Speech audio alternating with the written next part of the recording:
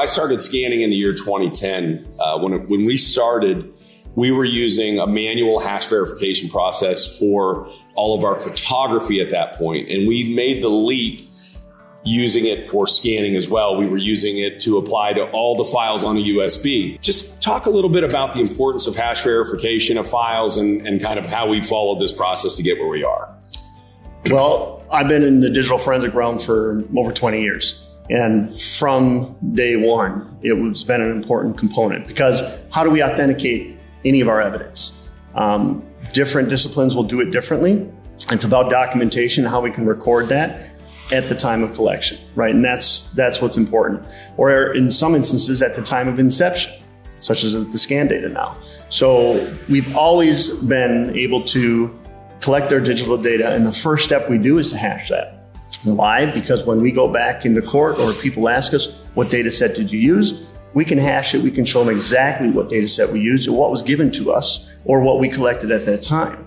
If we don't have that information, we can't answer that question, and it could invalidate potentially our analysis.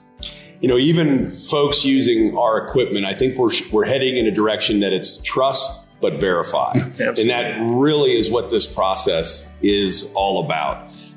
The hash process that we've developed for the RTC, it's a multi-step process. Can you walk us through those steps? Sure. So the first step that we had to do with the scanner is to apply a digital signature to that scanner. We use Reg 360 to do that, and it embeds that signature in the scanner based off information about that scanner.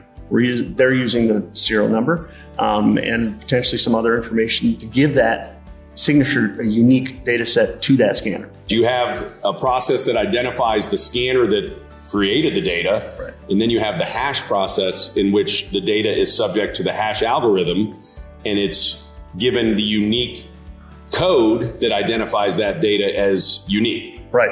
And the amazing part of it, since it's hashing on the fly, it's seamless to us as a user. And all we have to do once it's set up initially is sign that job. So when it's complete, it's got a digital signature, everything's hashed. The naming conventions are part of that signature. So if we go in and we change any of the data, such as a setup name or a geotag name, that now is a modified signature. And we would have to re-sign that to help those results get verified in the end. There are different algorithms used to provide hash values for data.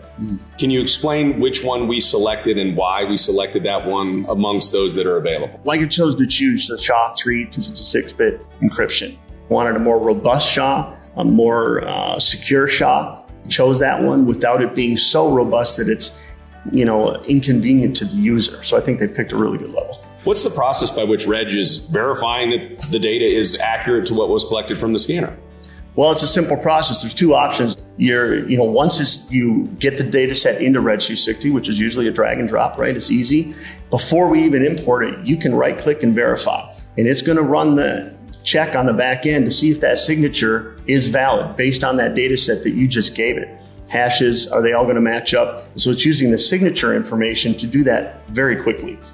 And then we have the option to automatically get that verification upon import. And that's when we get that nice PDF report to show us everything's verified, we're good. Or if there's any issues, something was modified, then we can see that immediately. And it will even tell us exactly what's been added, what's missing potentially, or what's been altered.